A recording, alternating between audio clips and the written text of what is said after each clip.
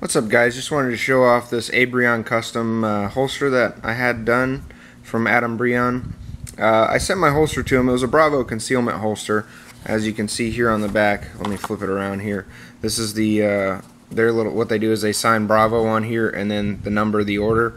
So I sent this order to him. It was just a plain black and plain red front, and he does thermal infusion graphics, and you can pretty much send him anything you like, and just about anything, I guess I would say, and he can do it.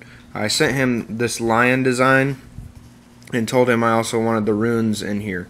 Now these runes are eternal love, strength, protection, and faith. There's some runes that I have on a necklace that I got made from David Soderquist out of Salt Lake City. It's a Mjolnir necklace, or a Thor's hammer necklace. But I found this lion design. My wife was born in July, which is Leo. Leos are lions, and I really like this design. This is the exact design that's going to be going on the barrel, my Storm Lake barrel that I sent off to LEO Armory, and they're going to be doing the laser engraving on the barrel with this design. But Breon did this for me. It was about 25 bucks. You can talk to him about custom designs and what they cost and whatnot. But very, very great guy. You can check out some of my other videos that I have of what he does. I also put a link to his Facebook, his Instagram, and his website in the links below, so you can check him out. Order some Magpul magazines if you'd like. Email him for some custom work if you'd like. But he does a great job. This stuff will not come off. It is permanent.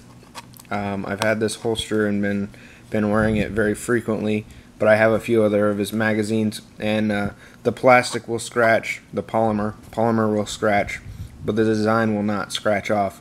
He's got a video of him throwing it in a cement mixer, actually with dirt and some rocks and whatnot, and it just comes out all scratched up and the design stays on there. So check him out if you want some stuff done. He is going to be getting into doing some more designs on holsters and whatnot, but he also does like the stocks for AR-15s. And again, this is a Bravo concealment holster with Breon custom graphics, and thanks for watching.